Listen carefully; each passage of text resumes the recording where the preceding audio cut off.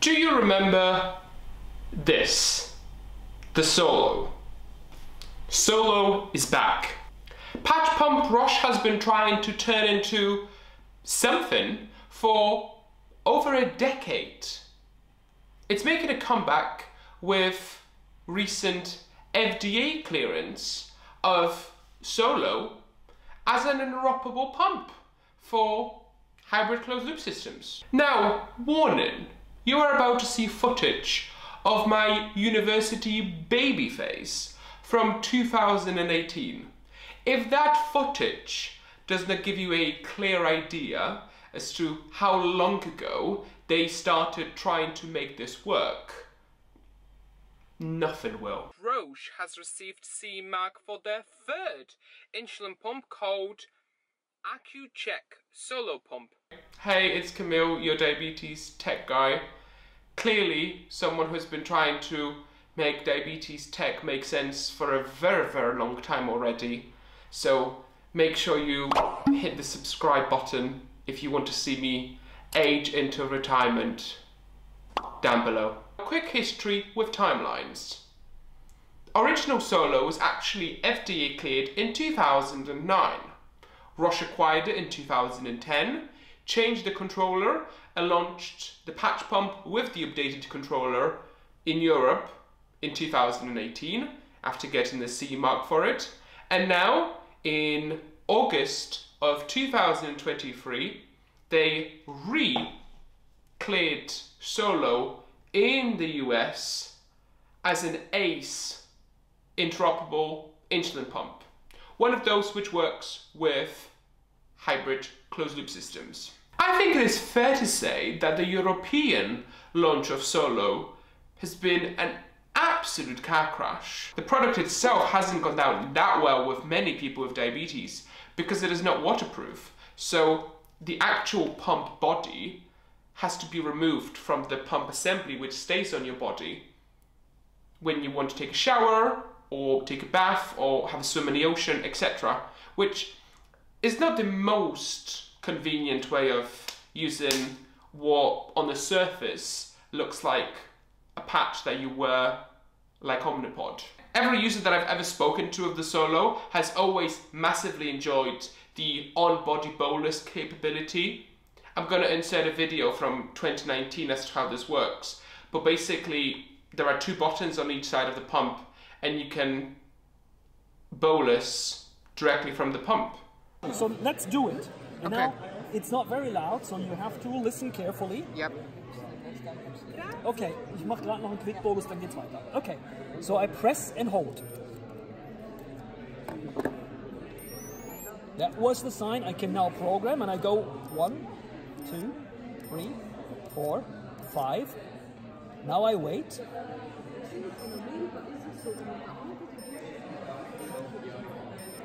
Was it 5? Yeah. Okay, I press one more time, and this D, that tells me now the bolus actually starts running. Love this. And since the pump delivers with 2 units per minute, I have to talk now for 30 seconds, because in 30 seconds this bolus runs through, because I want to show you that when the 30 seconds are over, you also, for a quick bolus, would get an acoustic feedback that the bolus has run through, so that really it is completed and the insulin is now in your body. The concept of Solo is genius. If I had to describe it in one sentence, I would describe Solo as an environmentally conscious, not waterproof Omnipod. See, Omnipod is great. I use Omnipod, full disclosure. I like the product. But because it's a single-use product, all of the electronics and all of the brain within each Omnipod is thrown away after, 2 or 3 days, which is a huge environmental waste. Well, Solo eliminates that entire problem because the pump body is reusable. For 6 months, you just change the reservoir and the pump assembly every few days. But that amazing environmental benefit of reusing its main component means that it is not waterproof, which is a big disadvantage when compared to something like Omnipod. So what does this approval from a few days ago mean for the Solo? Well, with the recent turmoil with the Tight-Pull Loop project, after they lost both Medtronic and Omnipod as pump partners, Solo seems like an obvious choice of a pump partner which makes such a symbiotic sense for both Roche and Tight-Pull, because they currently do not have a single pump partner on their books, and Solo needs a hybrid closed loop system to work with. I mean, that's the pure reason why Roche decided to actually submit it to the FDA as an interoperable pump, so that it's interoperable with hybrid closed loop systems. And Tight-Pull Loop seems like the most obvious logical way to go forward. Beyond that, it's always been absolutely shocking to me that Roche never integrated Solo into the My Sugar app, something that I know so many of you use, earned such a goodwill in the diabetes community as, you know, regarded as one of the best diabetes apps out there.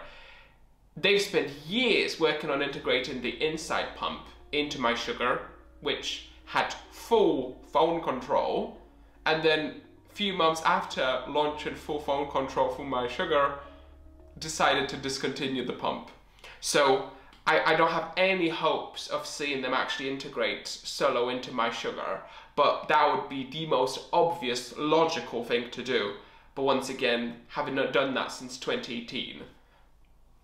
Solo is back as an interoperable pump. Now, Roche is a medical Goliath, so I'm not at all surprised to see them trying to get back into pumps and trying to turn Solo into a success. Making it an interoperable pump is absolutely the right step forward. I think the biggest question mark about this pump is going to be its reliability. I mean, it's something I say about every single patch pump. We really haven't seen a single patch pump model work. Every single manufacturer of this, something between a patch, like an Omnipod, and a tube pump, failed in one way or another, because it's very difficult to make this concept work when you have the advantages of being on body small thing and reusability of the central brain of the pump. It's very difficult to manufacture that at scale. So if they manage to make significant improvements in the reliability, I see this being a very interesting pump for many people with diabetes. So that's today's video. Hope you've enjoyed it. If you have any questions about the Solo, let me know.